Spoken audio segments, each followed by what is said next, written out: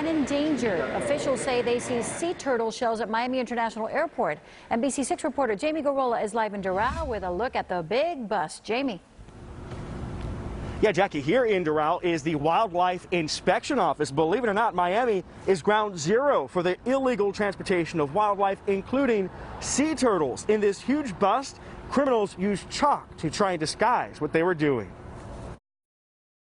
It took probably 100 sea turtles to be killed to make this illegal shipment happen, and that's a very rough estimate. Tonight, the U.S. Fish and Wildlife Service Office of Law Enforcement put on full display a large illegal shipment of sea turtle shells intercepted at Miami International Airport. These actual turtle shells were in transit through Miami from the Caribbean going into Asia. Sea turtles are considered an endangered species, and trafficking in them is illegal. Sea turtles are sometimes illegally killed for their shell, their meat, their skins, and their eggs, which have a commercial value on the black market.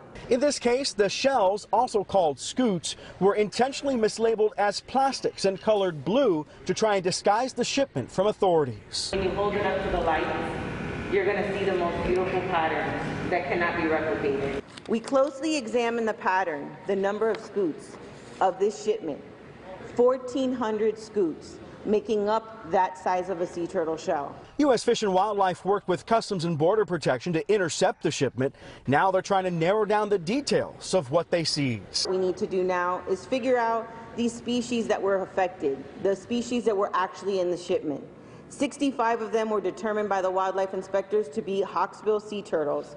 35 were from green sea turtles. All right, now it is challenging for investigators to try and figure out exactly the value of what it is they seized, because they said it's hard to determine the profit on the black market. Reporting live tonight in Doral, Jamie Guirola, NBC6 News.